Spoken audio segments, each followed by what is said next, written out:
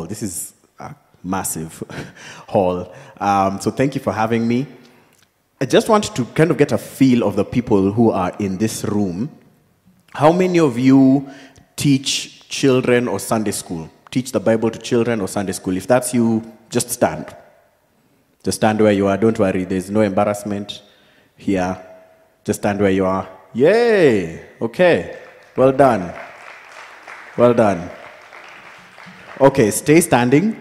How many of you teach youth, teenagers, so 13 to 18? Whether in Sunday school or in devotions of a class, anything like that. Anyone? Okay, we have one. Guys are like, teenagers nimbala. Okay, two, well done. Okay. How many of you teach the Bible to anyone? Whether it's a Bible study group, whether it's adults, how many of you teach the Bible to anyone? Anyone at all? Again, there is therefore now no condemnation for those of you who do not stand. Hallelujah. Okay. Thanks. Let's give these guys a hand as you sit. I just wanted to get a feel of who's in the room. So please do me a favor with the person next to you. Please ask them, which subject did you use to fail in high school and why?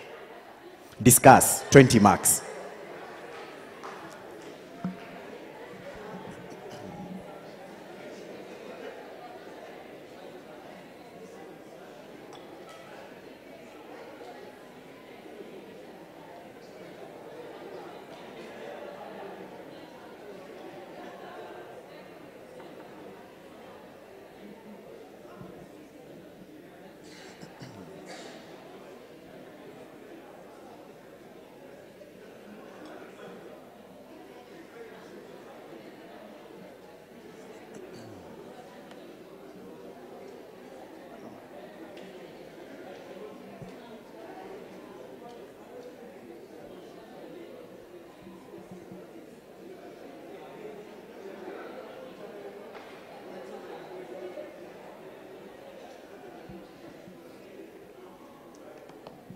Given how long this is taking, I'm wondering how many subjects you used to fail. But the point is, you're in university now. So there are some of us who got an A, there are some of us who got A, but it's fine. Either way, you made it to Campo. So I wish I could put the mic in everyone's hands, just because I'm really interested to know. But for the sake of clarity, anyone here say chemistry? Chemistry. Yeah. There are guys who are working their feet up. We love you guys. Anyone here say physics? Thanks. I don't get physics, by the way. It's like maths with explanations. Why? Why does that subject exist? But it's fine. Biology. What? Biology is fun. You get to kata churas. I'm going to go out on a limb here and guess. Mathematics. If your hand is down, you're a liar. Liar. You are going to hell tonight. Usirudanganye that you used to understand trigonometry, calculus. Don't lie to us. We all floated. Okay, you're not better than us. So the story is told of a guy who was in college, and he had one course left to do so that he can maliza his courses. And he was like, I just need a course to get this over with. What's the simplest course? And he picked a course called ornithology. Now my people are going, ornithangoa. Ornithology is the study of birds. It's a study of birds. So he figured, how hard can it be? We are going to soma about birds, nyoni, winyo, ndege, however, whichever language you want to use. He's like, that can't be difficult. Turns out, ornithology was the hardest course in the university. I mean, this guy said he studied harder for that course than any course he had done. So he needed to know wingspans. He needed to know migratory patterns. He needed to know what they eat. He needed to know how their eggs look. He needed to know if they are birds of prey or if they're not birds of prey, or if they are preyed upon by other birds. Like, it was one big mess. But the guy studied hard, and eventually came the finals, right? So he walks into a hall much like this hall, and everyone is given their papers. It's a blank piece of paper with 35 spaces. And the lecturer walks in, he says, okay, this is your final exam. If you get this, you guys are good. I'm hoping that all of you pass. Here's your exam. And he projects on the screen pictures of 35 different bird species and tells the class, your task is to identify number 1 to 35. Only trick is, these bird species, you had to identify them from their ankles down. Right? So this college student is like, are you guy? Excuse me, sir, we can't do this exam. This was nowhere in what we studied for. The professor goes like, look, anything is up for grabs. This is what you studied for. This is the test I've brought. This is what you're doing. So the guy slams his books and says, I'm not doing this, and starts walking out.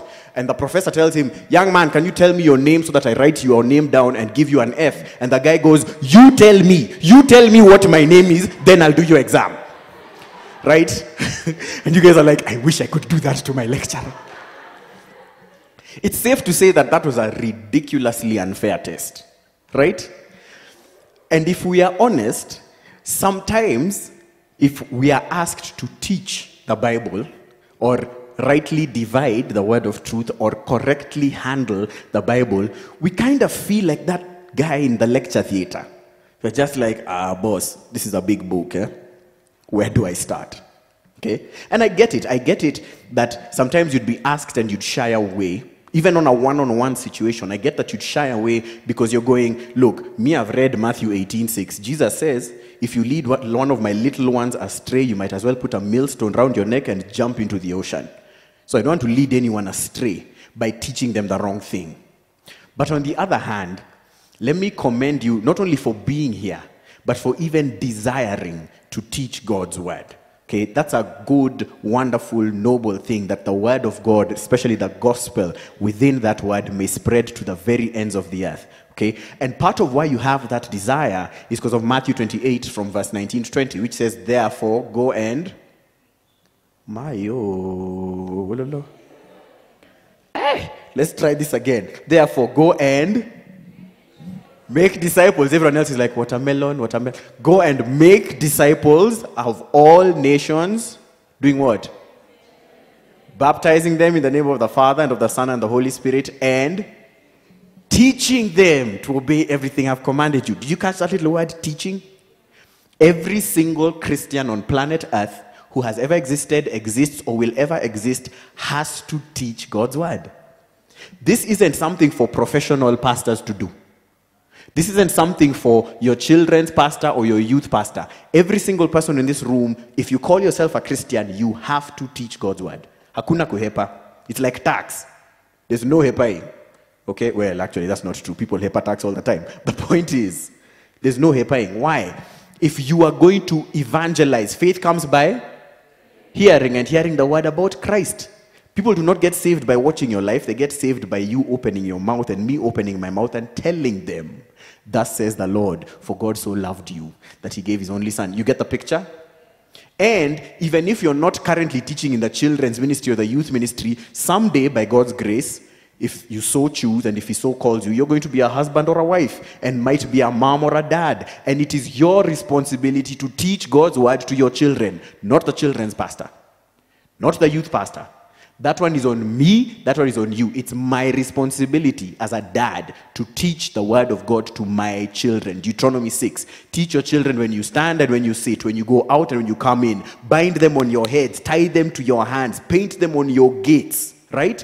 My responsibility, your responsibility. Every Christian has to teach God's word. So I want to demystify and blow up this idea that the only people who should rightly divide the word of truth, correctly handle the word of truth, are pastors and preachers. That's not true.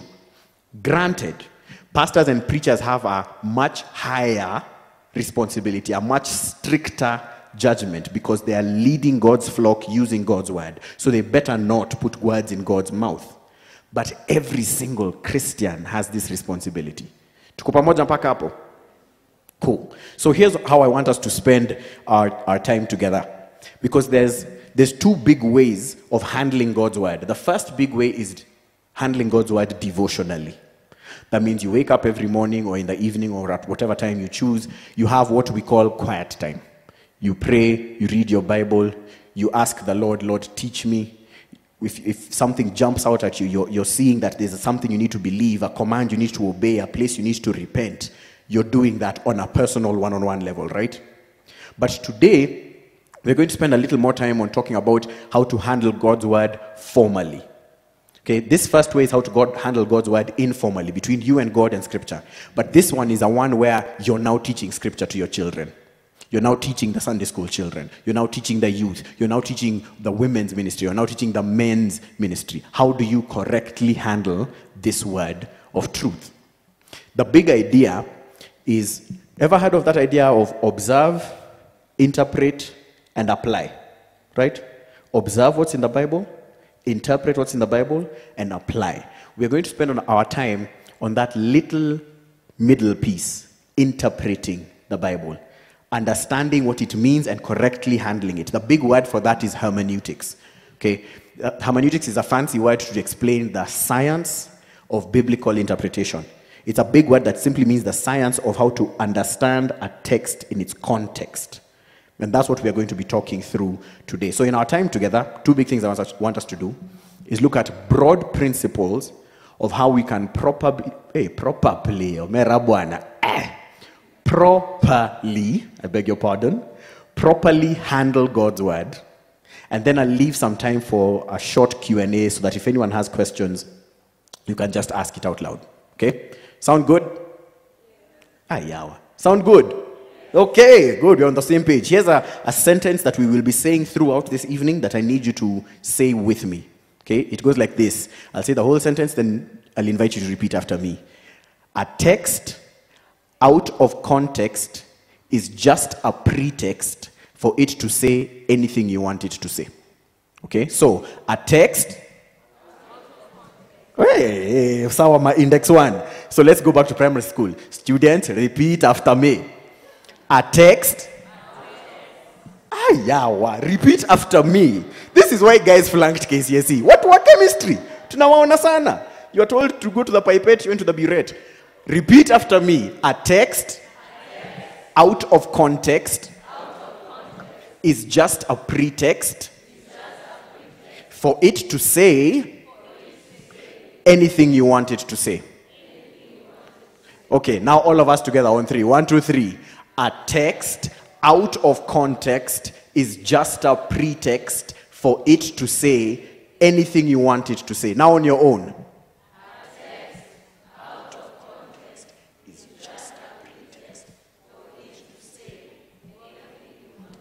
Well done. If you're writing notes, that's the one you want to write down.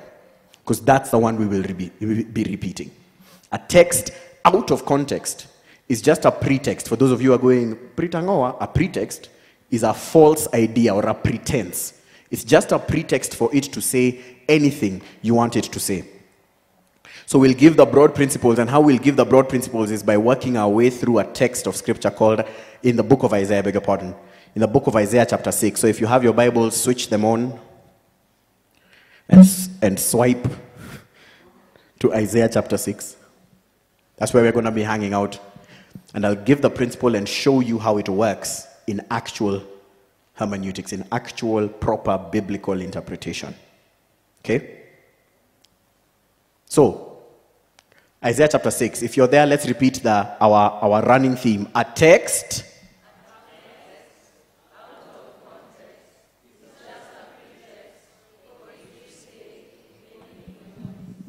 The first broad principle in understanding how to take a text within its context and not rip it out of its context is understanding the historical or cultural context.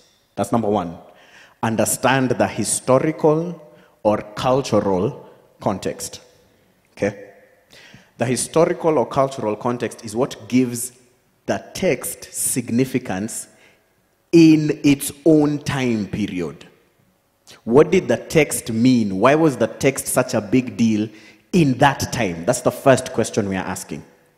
And how we get there is by asking, what is the historical or cultural context? The Germans call this the Sitzemleben. That's a fancy way of saying the life setting. What was life like at the time that this text was being written? Because when Genesis was being written, life was very different than when Isaiah was being written. And life was very different from Isaiah's time than when Jude was being written. That makes sense? So the better we understand what life was like, the more significance we'll see, oh, that's why he says this. Question, does the cultural context, does understanding what life was like change the meaning of the text? Absolutely not. It does not change the meaning, but what it does is it colors the meaning. It shows you why it was such a big deal. So Isaiah chapter 6, here's what it says.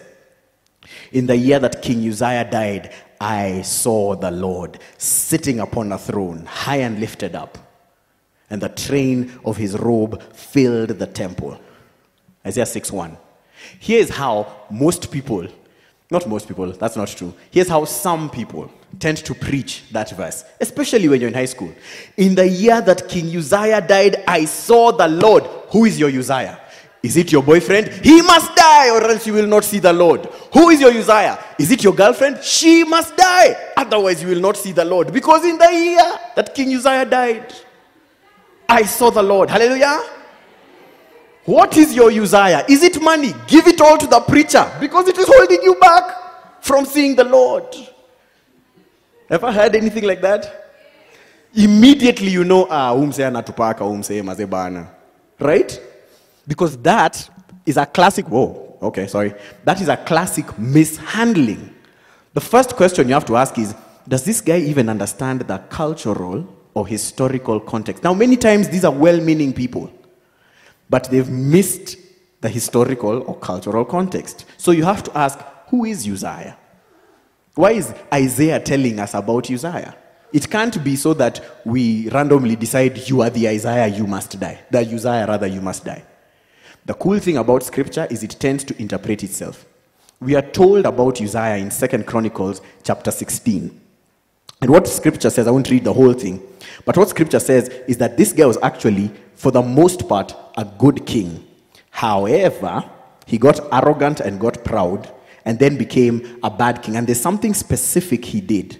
So here's what 2 Chronicles chapter 26 says about Uzziah. I'll just skim through it. Because remember, we are asking what is which context? Which kind of context? The what? It begins with a H.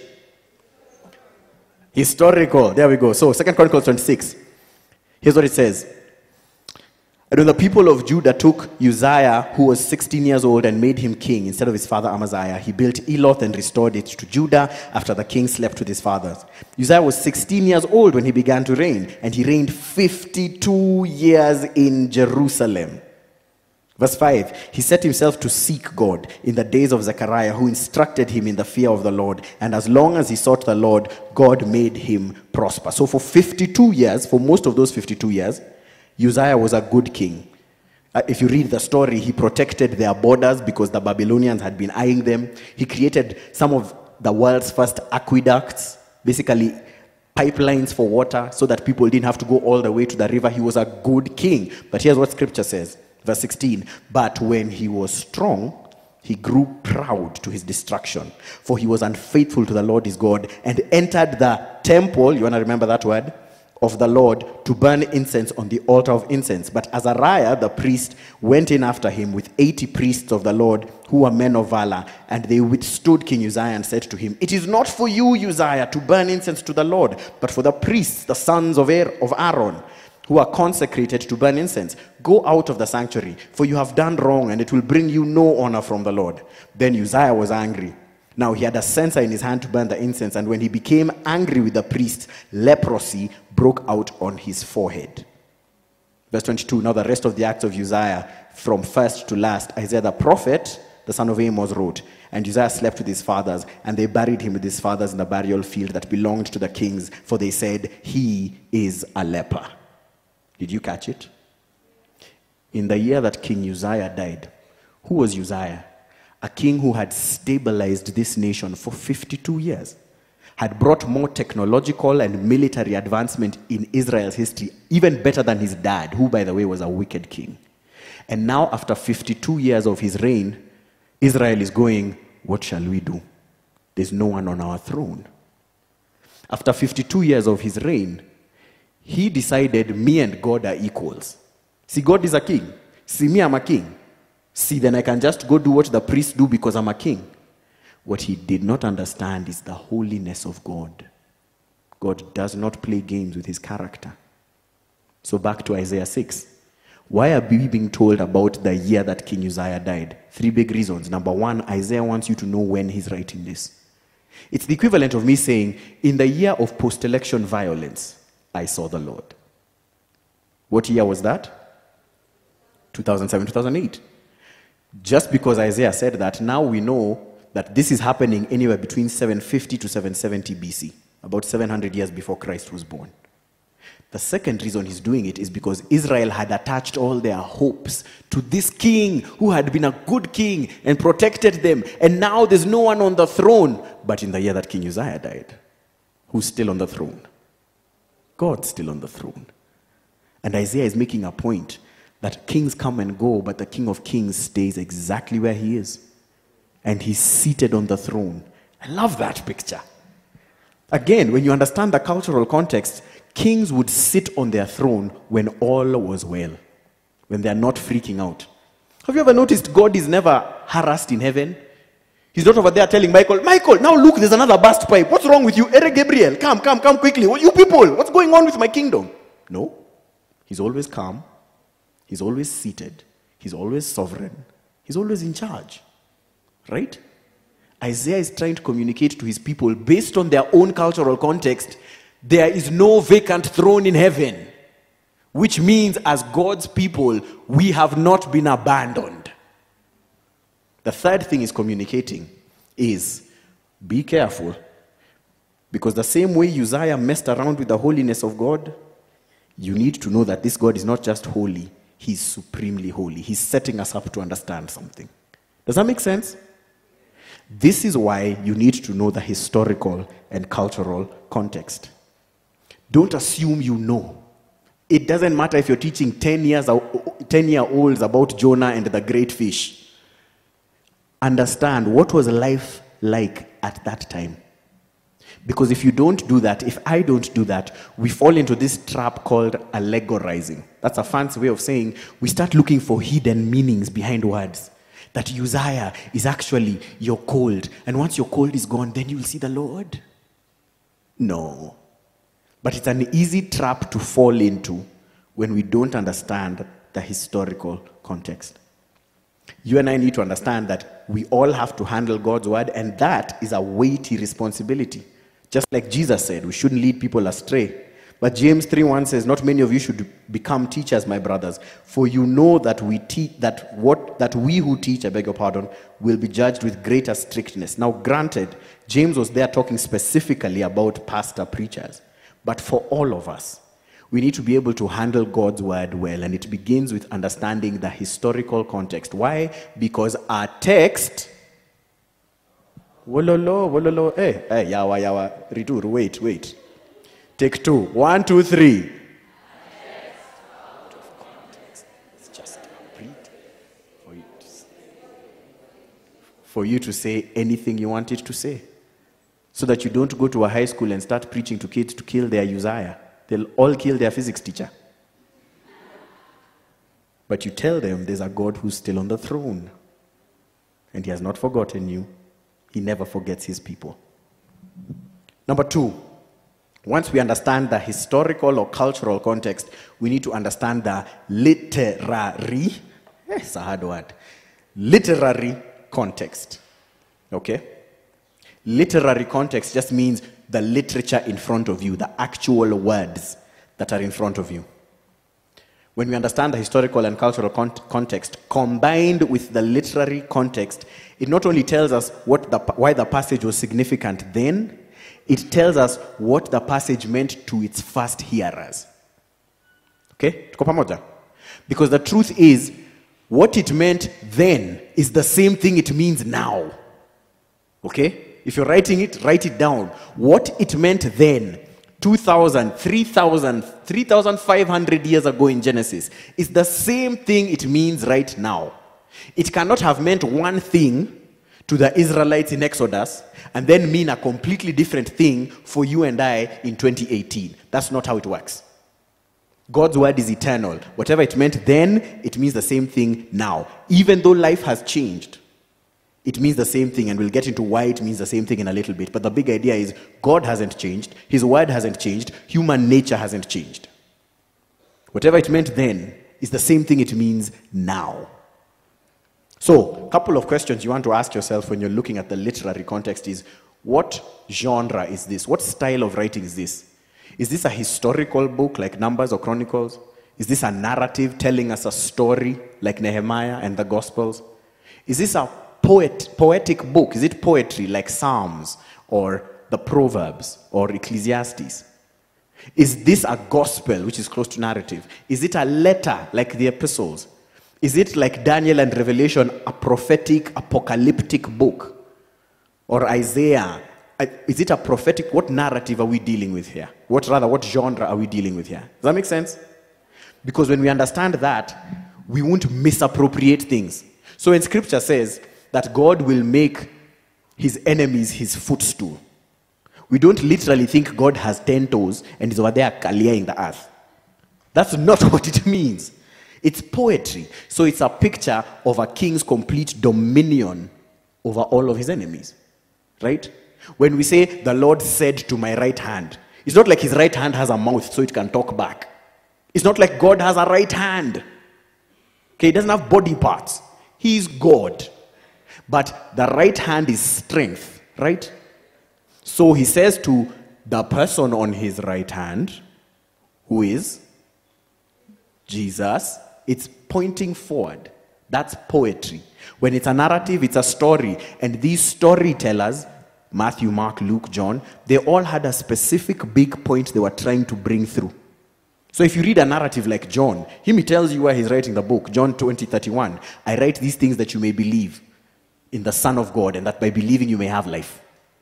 Matthew writes to tell you, oh, by the way, Jesus is the king. King of the Jews, king of the Gentiles, king of kings. Mark writes to tell you, Jesus is a servant. I came not to be served, but to serve. Luke tells you, this is the Son of Man. This guy identifies with all our problems better than you would think. They have a point they're driving throughout their books. That's why you want to ask, what style of writing is this? Second thing you want to ask is, what do these words mean? Just because they are words on a page doesn't mean you and I understand them. Because there's a massive time gap. A massive time gap between now and when Jesus was walking this earth. There's an even bigger time gap between now and when Isaiah was writing what he's writing. So what do these words actually mean in their original? You don't have to know Greek, you don't have to know Hebrew. Don't feel that pressure. If you choose to, great, but you don't have to know that. You just have to know where to go for the right answers. What does this word mean? Okay? So I'll give you an example, and I genuinely don't mean to be offensive. When I was in USIU, there were a bunch of American students. So we were writing, and I turned to this girl and asked her, could I please borrow your rubber? And she gets red in the face. And she looks at me like, oh, what did you just ask me for? Why? There are some of you over there saying, no, we don't know, Pastor. We have no idea what you're talking about. What rubber means in Kenya is not what rubber means in America. A rubber in Kenya is that thing you use to rub away pencil marks. A rubber in America is a condom. So when I asked for a rubber, she was like, what is this guy asking me for? Right? Here's the deal. That one word that you gloss over, that I gloss over and think I know what it means in scripture, can mean something very different to the people who are writing it. Tuko pamoja mpaka hapo? Right? So you want to ask, what do these words mean? And take them within their context. So that you don't take one word, preach a 30-minute sermon from that word, and you've completely mangled the word. Here's an example. Butterfly. Okay, what is a butterfly? Anyone, just shout it. A what? An animal, an insect, the thing that flies around, right? But what if I said butterfly? This comes from butter and fly. Therefore, butterfly is floating margarine. Right? You'd be like, bro, no. If there was floating margarine, Kenyans would just walk with their loaf like this and eat. Right? But people do that with scripture all the time. All the time. And I don't want us to fall into that trap. We need to know, what do these words mean and what are they saying? How are these words related to each other? How are these sentences or paragraphs related to each other? So Isaiah chapter 6, verse 1. In the year that King Uzziah died, I saw the Lord sitting upon a throne, high and lifted up, and the train of his robe filled the temple. That's part of cultural context. Why would Isaiah mention that the train of his robe filled the temple? Because in the time Isaiah was writing this, in the military, the size of your robe determined how much authority you had. So if your robe figured over here near your waist, you're the Form 1 in the army, you're the Kuru 2. If it gets down to your ankles, you're like a lieutenant. But only one person had a train of his robe that reached the floor. Who? The king. Isaiah said the train of his robe filled the temple. It didn't just hit the ground.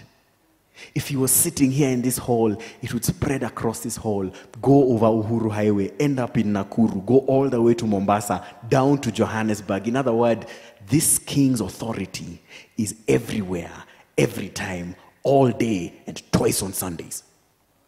This king is completely in charge of every speck of dust that is falling to the ground, or every star that is being born, or every hair that is falling from your head, of every lecturer that refuses to give you the right grade. He's in charge. The train of his robe filled the temple. That amen was for the lecturers, but we love you anyway. Verse 2, above him stood the seraphim. Each had 6 wings. With 2 wings he covered his face, with 2 wings he covered his feet, and with 2 wings he flew. Love that verse. I'm trying not to get my skin to pop off here, but literary context, what does the word seraphim mean? Right? Usually we're just like, seraphim, moving on. We don't know what that is. Maybe it's a name for Sarah. Next. No, that word seraphim means the ones who are on fire. Literally, the seraphim are ablaze with the adoration of God. And all day, they fly above him. Right? When we understand that, we get a picture of what our worship should look like. Not dead and cold, but we should be the ones on fire for God. Ablaze with the adoration of God, unashamed of the gospel of Christ. Are you catching it? That's what happens when you know a literary context. And it says, above him flew this seraphim. With 2 wings they covered their feet, with 2 wings they covered their eyes, with 2 wings they flew. Think about that picture. This is why knowing what the words are saying matters. So here's the deal. God creates everything perfectly suited to its environment, right? So fish have gills because their immediate environment is air. Wait, let's try this again. Fish, yani samaki, rech, they have gills because their immediate environment is water. Birds have wings because their immediate environment is, and my dad is extremely black because his immediate environment was Nyanza. Therefore, he needs to reflect the heat, right? These seraphim, these angels, who, by the way, we don't even know how big they are, what's their immediate environment? God. He gives them two wings to cover their feet. Because in scripture, feet are a mark of that which is created, not the creator. Which is why when Moses shows up in God's presence, God tells him, take off your sandals. You're in my presence. You're a creature, I'm the creator. Honor me. They cover their feet. They have 2 wings to fly. And they have 2 wings to cover their eyes. They are holy beings in the presence of a holy God. But God is so holy, God had to give them blinders so that they are not blinded by him. That's how glorious this God we are talking about is. That's how glorious his word is. And that's why we need to handle it correctly. It takes time. It's a lot of work, but it's worth it. Because when I realize that these beings are ablaze with the glory of God, and look at what they say in verse 3. And one called out to another, holy, holy, holy is the Lord God of hosts. The whole earth is full of his glory. And the foundations and the thresholds shook at the voice of him who called, and the house was filled with smoke. Holy, holy, holy. Why does that matter? Why does knowing the literary context, those actual words matter? Think about it. God is good, right? So yeah, do we need to replay the lady who asked, do you believe in God's unconditional? Is God good? Where in the Bible does scripture say, good, good, good is the Lord God Almighty? God is patient. Donge. Where in the Bible does it say patience, patience, patience is the Lord of hosts? God is love. 1 John 4:8, right? Does the Bible ever say love, love, love is the Lord of hosts? Ever? No? This quality of God is the only superlative quality of God. In other words, if you're going to get God, you start here.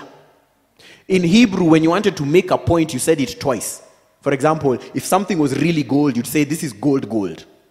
If it was a deep pit, you'd say it's a pit, pit. All the time in the Gospels, you hear Jesus say, truly, truly. In other words, pay attention. The only superlative quality of God is that he is holy, holy, holy. Completely separated from sin. Completely pure. Completely beautiful. There is nothing in existence like him. He is set apart. And these seraphim shout that out. And scripture says, verse 4, think about these words you're about to read, because when you're teaching, it will matter. And the foundations of the thresholds shook at the voice of him who called. Think about thresholds. Thresholds is doorposts. Are you seeing these things under the exits? Those are doorposts.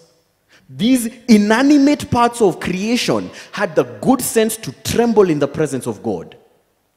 Who are we not to? Isaiah is making a massive point here. He's saying when God shows up, things tremble. As they should. One of the ways I know that someone doesn't know God is they treat God like he's my homie. They think God is just like them, maybe a little bit bigger, has bigger shoulders and a big chest. They're like, yeah, God, my man. Guys, there's no one in the Bible who met God and reacted like that. No one. Moses almost passed out. John saw him and passed out in Revelation. Peter saw him, jumped out of the boat and said, depart from me, I'm a wicked man. Zechariah saw him and freaked out. Mary was scared, so the angel had to tell her, don't worry. No one sees God and is like, hey, you guys, it's God. No one. Do you see the point here? If we understand what the words mean, we can do justice when we are explaining the text. Because guys, when you're explaining the holiness of God to your children, they need to know it.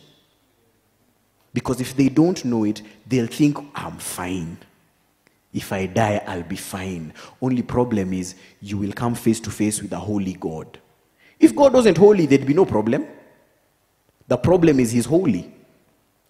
What does that look like? There's a chap called Uzzah who touched the ark. And he was trying to stabilize it. It was on the back of an ox cart. You'll get this story in 1 Samuel chapter, 16. 2 Samuel chapter 16. And they were transporting the ark of God. The ark of God was where God's presence dwelt. It's where his holiness dwelt. And when it was about to fall, Uzzah, being the nice guy, said, let me stabilize it a bit. But when something holy comes into contact with something sinful, one of you is dying. And for the record, it's not God. That's why this matters. We need to know the literary context. And then third, we need to know not only the historical context, the literary context, but lastly, we need to know what the genuine parallels are between that time when it was being written and now when it is being written. Because like I said earlier, God doesn't change. He's holy and loving. Man doesn't change. We are still sinful, though we are made in the image of God. God's word doesn't change. 1 Peter 1, I think it's 15. The word of the Lord stands forever. And Christ doesn't change. Christ doesn't change. Isaiah chapter 6, verse 5. And I said, woe is me, For I am lost, for I am a man of unclean lips, and I dwell in the midst of a people of unclean lips, and my eyes have seen the King, the Lord of hosts. That little word, woe, why we need to understand what it means. Do me a favor. Just flip a couple of pages back. I don't know where to start. Let's start somewhere fun, like Isaiah chapter 3. Okay? Let's not even go far.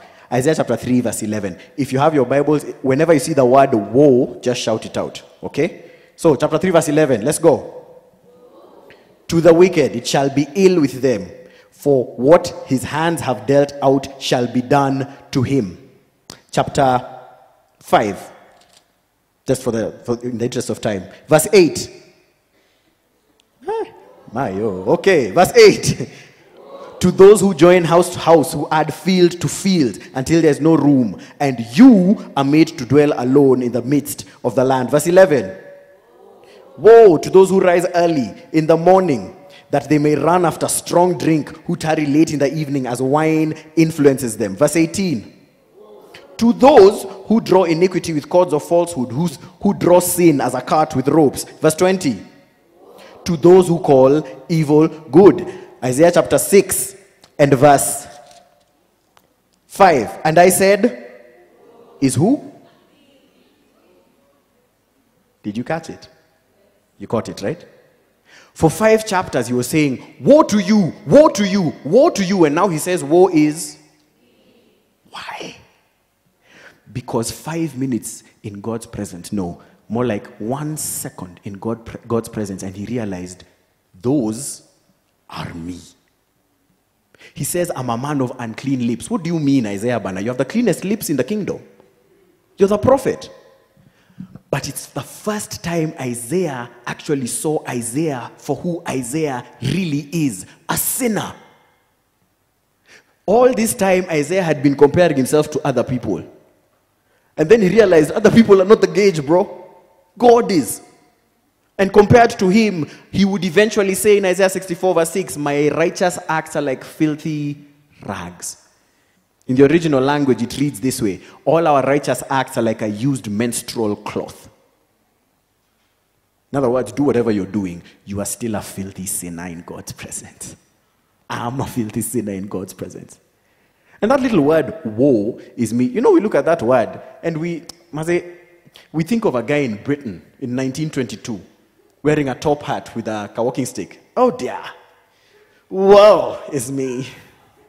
That's not what the word means. Anyone here ever gone for a Luya or a Luo funeral? Anyone? No? Yes? Okay. You know what that woe is? It's not woe. It's woo! That's what it is. Because the minute he saw God, he realized, Mazi, I'm done. Exodus says no one can look upon God and live. So he knew how this ends. He knew what happened to Uzzah. This is the first time in Scripture something doesn't happen to him. It's the first time in Scripture. And we need to know that. We need to explain that our God is holy. But let's work our way through this text. Verse 6.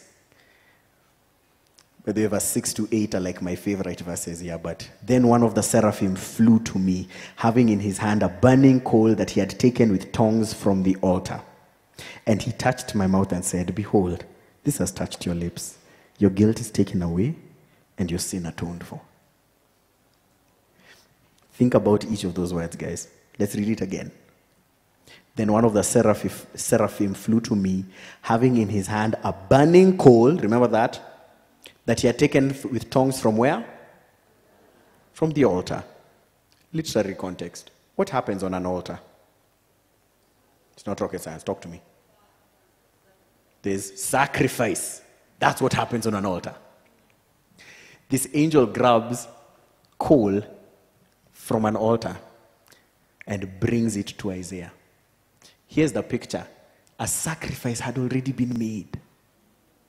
The way a burnt offering worked is you took an unblemished lamb, slit its throat, cut it up into pieces, burned it up, and after it had been burned, then you've made a sacrifice.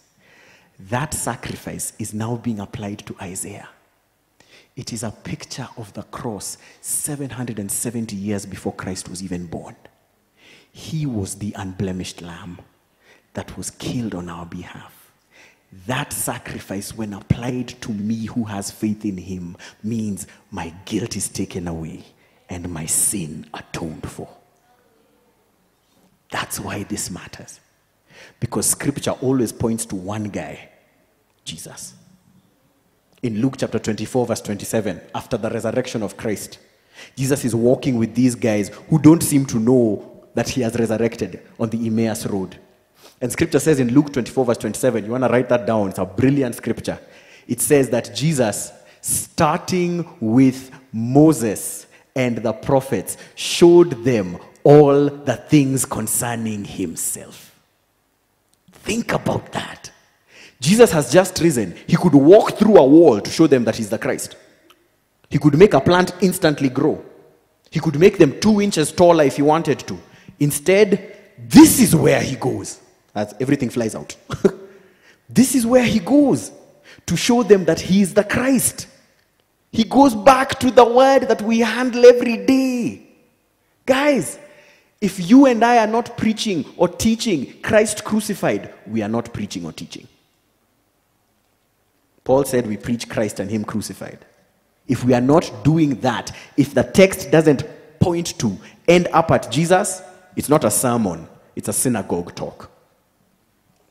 The end point of a lecture is information. You guys know that. The end point of a motivational talk is action steps. But the end goal of a sermon or biblical teaching is worship. And they will not worship him if they do not know him.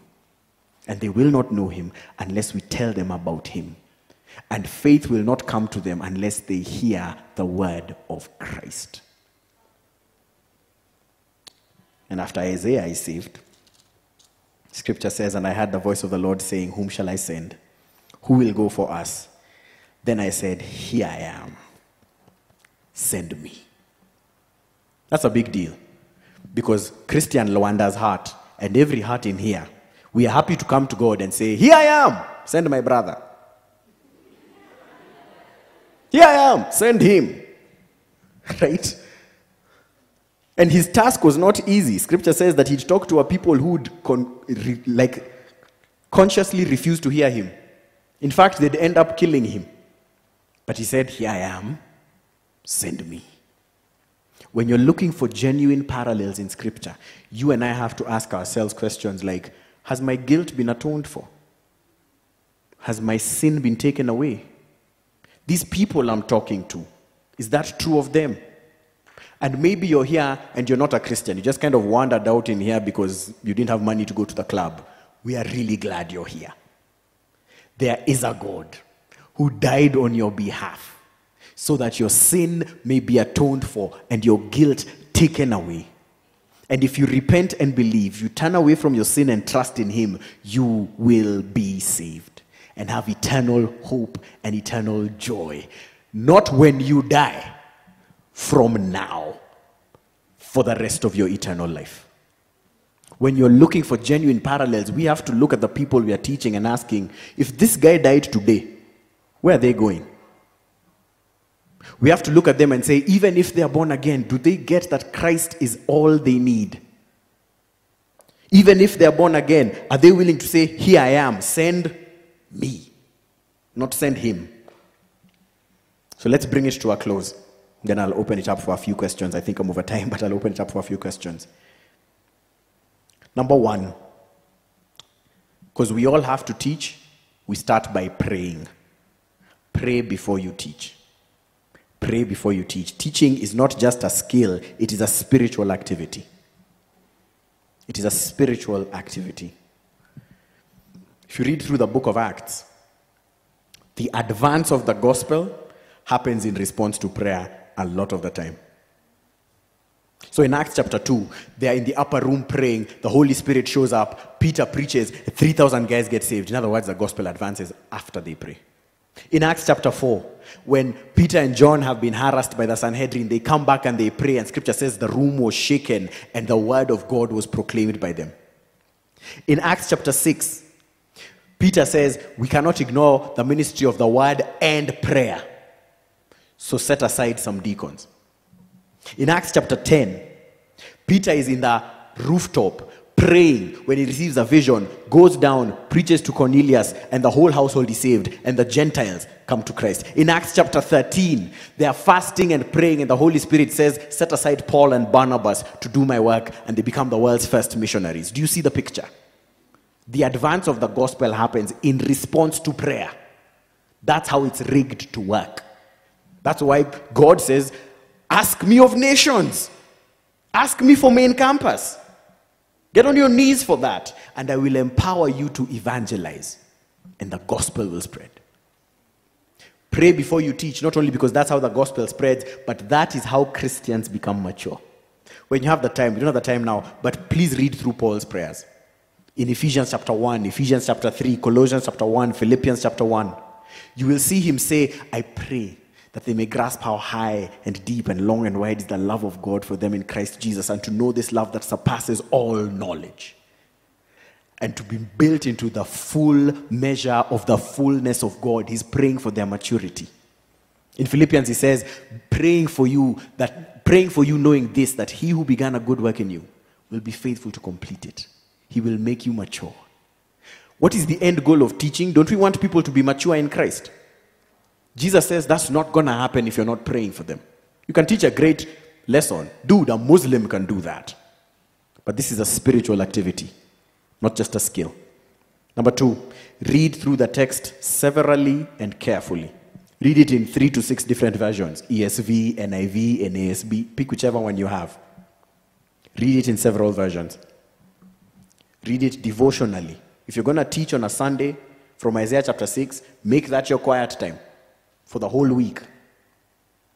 Or make it a separate time of study or devotionally. But then also read it to study. Find out what those words mean.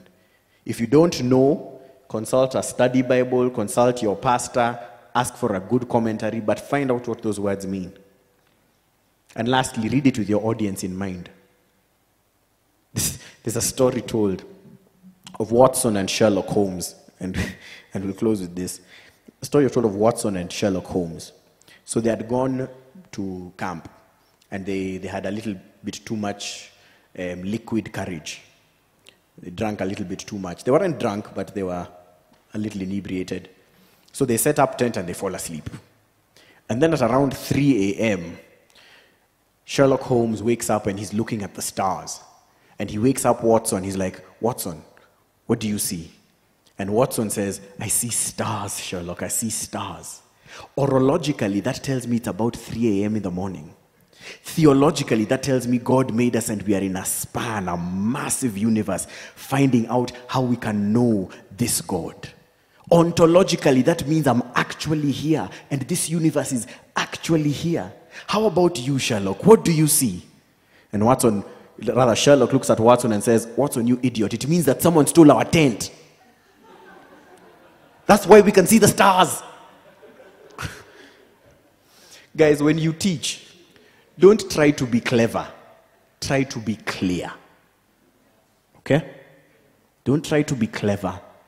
Don't try to tell them about the ontological Trinity and the subplasarian propitiation of the Son of God. No. Just be clear. There's a reason why when Jesus opened his mouth, 5-year-olds, 15-year-olds, and 50-year-olds understood him just fine. Don't try to be clever. Try to be clear.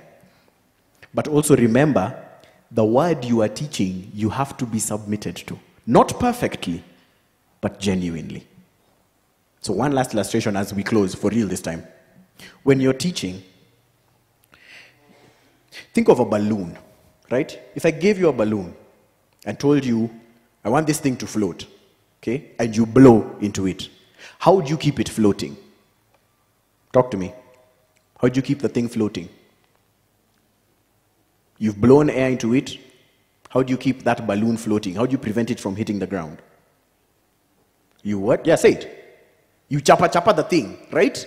We loved doing it as kids. You keep chapa-chapaing the thing. But if I tell you, what if you fill this thing with a different gas and make sure it floats? What will you do?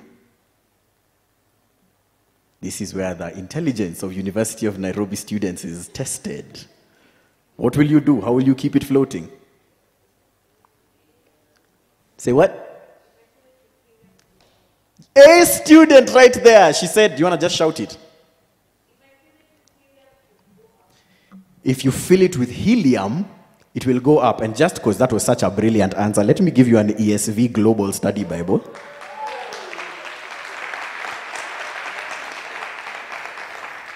So that the next time you're teaching, you know where to go looking for answers. You fill the thing with helium and you don't have to smack it around, right? Guys, the gospel is like helium. If all you and I do is teach our kids, teach our students, teach our children, read your Bible more, pray more, what's wrong with you? Stop having sex. Stop going to the club. They'll stop coming to you. Because every time they come, you're just chapa-chapaing them. But if every time you present to them the gospel, the goodness of God that leads to repentance, if every time you remind them you are not what you were, you are a now new creation, and God will sanctify you, your helium might leak, you give them more helium. Our teaching has to end up in Christ. And it will only end up there if we take a text in context. Why? Because a text out of is just for it to say anything you wanted to say. Let's pray real quick and then I'll take 2 questions or 3. Father, thank you for your word that is living and active and sharper than a double-edged sword.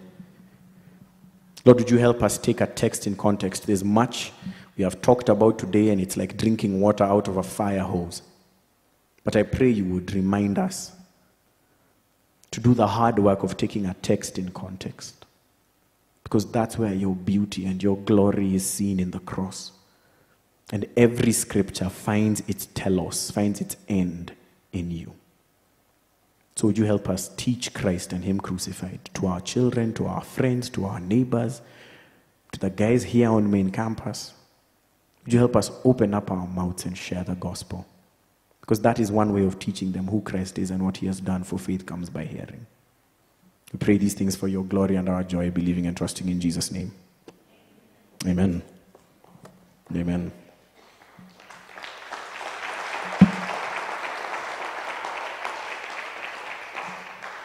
So I'm going to ask the first question, then open it up for a couple of questions. Please ask the person next to you, what is the one thing you will take home from today's session?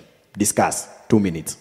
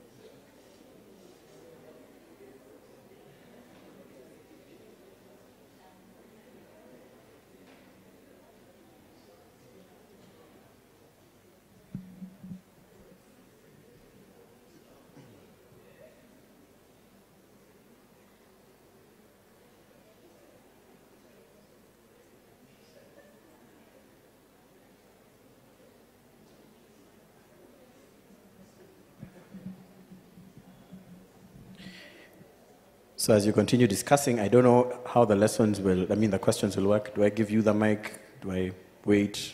Can you just shout it from there? I don't know how this works. I guess if you have a question, just stand and shout. I think you're loud enough to be heard, I think. Whether it's specific to what we've talked about or something else. If I don't know, I'll tell you I don't know. Yeah. Can you shout it or no? Oh, okay.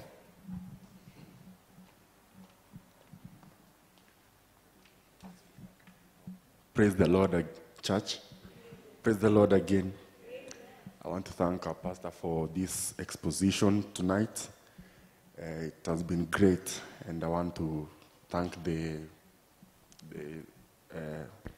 administration of our union for inviting such a preacher. Be blessed a lot. Yeah, I would want to ask the question on majorly these verses of the Holy Spirit have been done injustice to. How I would want you to help us to really put them to context, and also the many verses in scripture on witchcraft, example, that we can kill a witch by our mouth, such verses, and also Isaiah 54 verse 17, where we are told that we can declare things. So I would want you to help us to put those verses to context, so that the people who are here really can take the gospel out, because this auditorium is big and not everyone is here. At least the gospel can go out. Thank you. Okay, your name is? Edgar. Thanks. Now there's a whole slew of questions you've asked there. Okay. And I mean, we can have a conversation after this, because I'll stick around for a bit. But let me try and hit some big notes. You started out by talking about the Holy Spirit, verses concerning the Holy Spirit. Big picture, the Holy Spirit is the third person of the Trinity, equal in deity to the Son and the Father. He is the one who regenerates. He gives us life. He strengthens us. Scripture says, do not be drunk on wine, but be filled with the Spirit. There's a parallel there. Same way, you have to do something to get drunk on wine, right? Guys are like, no, we don't know. We don't understand how that biology works. There's something you have to do, right? You have to drink for you to get drunk, right? And the parallel he's drawing is to be filled with the Spirit is not necessarily a one-time event. The same way you have to keep taking alcohol to keep getting high, you have to keep being filled with the Holy Spirit. How? The verses before that and after that tell us.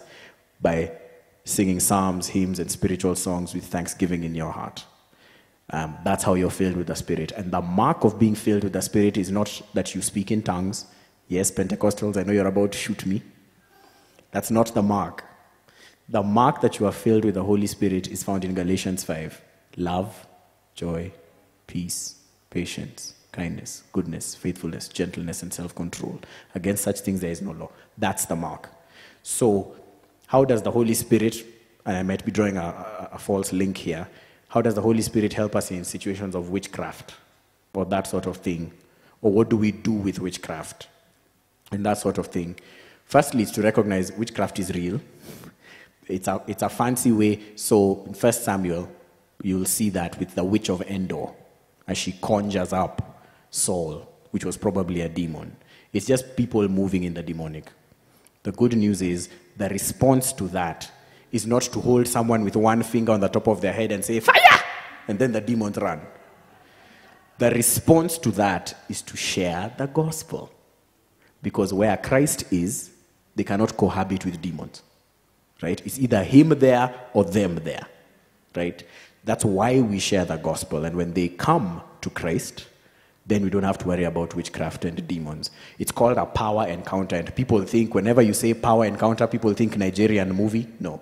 A power encounter is when the powers of the enemy come face to face with the power of love and truth in the gospel. That's the big deal. So if there are people here dabbling, here in main campus dabbling in witchcraft, it's not a reason to freak out. We pray and we send the gospel. That's all we do. I forget your last one, but we can talk after this. Yeah. Yeah, if you can shout it. Okay.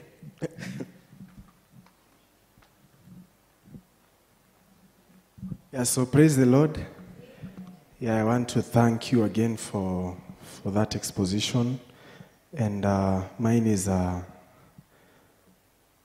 is concerning the new converts. What are some of the things you would recommend to be taught to new believers? Because one of the things I believe has really messed up the church is believers really born again, truly born again, but the way they get incorporated in their faith and taught, that's where we have in chaos and false teachers and all that. And some of them you can't blame. It's how they found the church, where they were raised up, and all those doctrines. And the other thing is, concerning that, what should you recommend to be taught as they begin? And I don't want to call them doctrines, but there are some which are quite hard. And I don't know how you should work with a disciple. It's one of the hardest things if you're not really equipped. And the other thing you can mention something on, because I'm really interested in this, on prayer.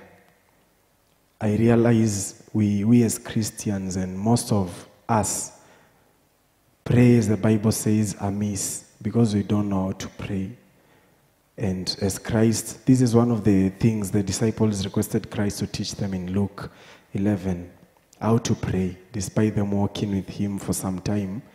And you can highlight on some issues about, I don't know about witchcraft. Maybe what he asked is, mine is, can Christians be demon-possessed? Truly born-again Christians? And what should we do maybe to demons? Is it bind, lose? And if that, going back to that scripture, Matthew 16 and 18, you can speak from the context as you have taught, and other things about prayer. Please. Thank you. Those are some really good questions that would take me half a day to answer, but I'll try and give the cliff notes. So the first question is a question about discipleship for new converts, okay? Let me give an illustration. In my language, there's a name called Owete. It means the one who was thrown away. The way it would work is there was a superstition. If a lady kept having kids and they die, you'd have a kid and put him just outside the gate, okay? And then someone would come and say, oh, he's been thrown away, he's been thrown away. And if they bring it in, then bring the baby in, then that baby would live, etc., etc. The idea, okay, so forget the mythology, but the idea is if you throw away a child, they will eventually die, right? And you're spot on when you say we need to raise them and ground them. There's no one size fits all, but there are some principles that need to be there. Number one, they need to be taught spiritual disciplines. Prayer, reading the word. I don't know if you guys have ever seen that illustration of the navigators. So at the center, if they have Christ in their lives, they need to learn how to pray, to communicate with the Lord. They need to know how to go deep in their word. So teach them how to have a quiet time. Teach them how to study the Bible. That's on us, okay? They need to learn how to be a member of a church, of a good Bible-believing, gospel-centered church. But even at that young age, they need to learn how to tell others about their faith at that young spiritual age. Okay, it doesn't mean they start crusades, but they start sharing their faith. When they're doing that, they'll be in action. As Christians, they'll be in action. So that's the matter of discipleship. Teach them spiritual disciplines. As a personal practice, and you don't have to do this, I'd say work through the book of John with them. Work through the book of the Gospel of John, and then work through 1 John with them. They'll read through John, get a good picture of the character of Christ. They'll read through 1 John, get a good picture of their assurance in Christ, that Christ will never leave them nor forsake them. Because that's what the book of 1st, 2nd, and 3rd John are about, being assured of our faith. The second one was not, the last one was about binding and etc. The second was about prayer, right? Specifically, what about prayer? Just remind me. How to be effective in prayer, okay. Now, I think all of us, I've never met anyone who says, I have a wonderful prayer life. I have a great prayer life. The people who talk like that, I'm worried about them. Because that kind of pride is not usually found in people who are genuinely praying. I don't think, as best I can tell from Scripture, I don't think there's any silver bullet in effectiveness in prayer. I don't think there's any way to make our prayers effective. What makes our prayers effective is Christ. We have one who is on the right hand of the Father interceding for us. Scripture says in Romans 8 that the Spirit communicates with groans beyond our understanding to God, because he understands the mind of God. Okay? So even when we pray amiss, Christ helps that. He redeems that. Okay? So what makes effective prayer, I would say, is praying. Just keep praying. There's no silver bullet there. We just pray. We pray in faith, trusting God. We pray believing that he knows what is best. We pray knowing that he will do what is best. We pray because he says you have not because you ask not. We know that prayer is the slender nerve that moves the hand of omnipotence. And so we pray. God will do what he's doing with that. Okay? But we trust that he knows what is good. Revelation chapter 8 says that our prayers, paints this brilliant picture, our prayers is like incense that rises to the very throne room of God, and then there's thunder and lightning and peals and shaking on the earth. The picture is God hears those prayers and he responds. And he responds in his wisdom. I think it's Genesis 18:25 that says, will not the judge of all the earth do what is right? So we trust him to do what is right. Now that story for binding and loosing, okay, we don't have the time to go through Matthew 16 verse 18 and 18. But before we even talk about the principle of binding and loosing demons, let's just think about it, guys, for 1 second. If I bound this demon this week, how come it showed up next week, man? Does that make sense? Just the 30-second, sensible question. If we bound a demon, how did it get loosed again? I don't think that's what that verse is talking about. When Jesus talks about, I think it's in Luke 11, binding the strong man, what he's saying is, me, I'm not going after these too small to demons. I'm cutting off the head of the snake. Genesis 3:15. And the seed of the woman will crush the head of the serpent. That's what Jesus did on the cross. He destroyed the powers of Satan. Scripture says he made a shame of him. He's a disarmed enemy. So Jesus isn't too concerned with, is there daimonia here, is there daimonia there? No, he already crushed their leader, trampled him underfoot. That's why the gospel matters. Because when someone believes that, a Christian cannot be demon possessed. Simple. Okay? As it is, Ephesians will talk about how we have been seated with Christ positionally. Satan can't exist there. It's like you trying to breathe in space. It's not going to happen.